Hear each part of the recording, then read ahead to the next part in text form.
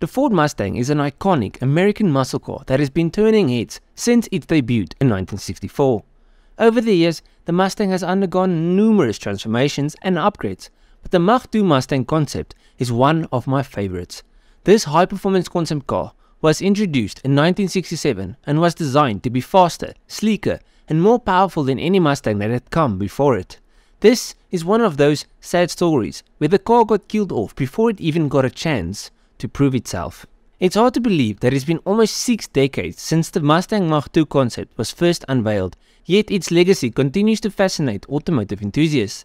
The Mach-E remains one of the most significant what-ifs in American automotive history, a concept that aimed to redefine sports car design and showcase Ford's engineering prowess. But before we talk about the Mach-E, we first have to talk about the car that started it all, the original Mustang. The original Mustang was unveiled to the public on April 17, 1964 at the New York World's Fair. The Mustang was an instant hit and became an automotive icon, giving birth to the exciting pony car segment.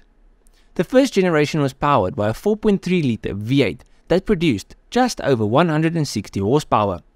And even though 6 generations have been produced since its first debut, the first generation continues to be a favorite among petrolheads, even in an era of obscenely powerful Mustangs. The first generation, which spanned from the second half of 1964 to 1973, was the most diverse in terms of overall improvements and available options. But it was also the most diverse when it came to concept cars. From the mid-engine Mach-E that we are looking at today, to the shorty 2-seater, the bare-tone design 2+2, or the spectacular Milano. Now, with the Mach-E, Ford completely abandoned the successful front-engine rear-wheel drive recipe and targeted a sports car segment with the GT40-inspired mid-engine design. The Mach-E concept was a testament to Ford's ambition and determination to push the boundaries of sports car design. It was created to explore the platform's potential beyond the pony car segment and research the feasibility of a somewhat affordable 2-seater sports car that borrowed existing tech as well as design cues from the widely popular Mustang. The goal was to create a product that would convince sports car enthusiasts to refrain from buying a Chevrolet Corvette and choose the similarly priced Ford instead. To achieve this, the design and engineering team were instructed to develop a road car that would not only look and perform better, but also have the potential to be converted into a race car that would abide by the FIA Group 3 and SCCA production regulations. After several months of intense work, the Advanced Concept Department created a mid-engine 2-seater chassis mock-up, as well as a full-size clay model based on the sketches done by Eugene Bourdiant. Everything got presented to the company's decision makers, who loved the design and the ideas, so they greenlit the program for the next phase.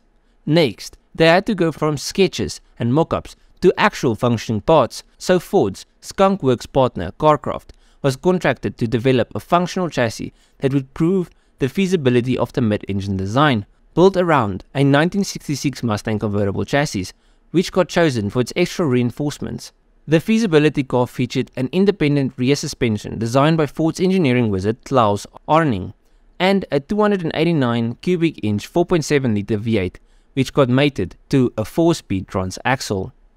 After completing a full-size fiberglass body shell, the team behind the project decided not to use it on the feasibility car. Instead, they focused on the rolling chassis with modified panels, defining the shape of future prototypes. Eventually, attention shifted to the 1967 Mustang platform, leading to the creation of 2 fully functional prototypes.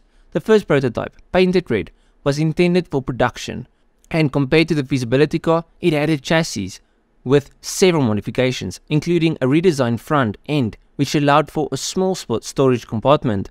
The prototype also received a full fiberglass body with a front end resembling the Corvette and the rear combining elements of the GT40 and the Lola T70.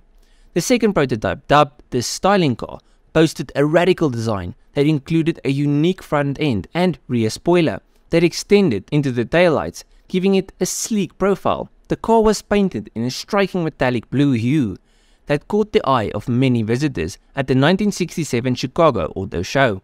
The car's showcase generated a lot of buzz, and it received positive reviews from critics, making it one of the most anticipated cars at the show. Now both cars were tested, and after months of rigorous testing, both vehicles were put through their paces, but the outcome was anything but satisfactory. The Mach 2 street car seemed to have good handling, but it struggled with extensive body roll when driven at high speeds, leading to significant understeer. The situation wasn't any better for the race car, as the chassis would not be strong enough to withstand the heavy loads, causing it to be distorted. But Ford didn't just throw in the towel. The Mach 2B, an improved version of the first two cars, was proposed for full production in late 1967 after their initial shortcomings were resolved. Ford considered starting production of the Mach 2 in 1969 and even contracted A.O. Smith Corporation in Michigan to assemble the car and manufacture its fiberglass body. However, these plans were ultimately scrapped. Then in 1967 they tried again. This time they aimed to use the Delta platform of the upcoming 1970 Maverick rather than the Mustang chassis. It featured a redesigned body with dual headlights and was said to be powered by the mighty Boss 429 big block V8. The addition of an automatic transmission to the option list would have made it even more appealing. Despite this excitement surrounding the Mach 2B, it also never made it into production. Now, despite the promising start of the Mustang Mach 2, the program was ultimately cancelled and the prototypes were destroyed.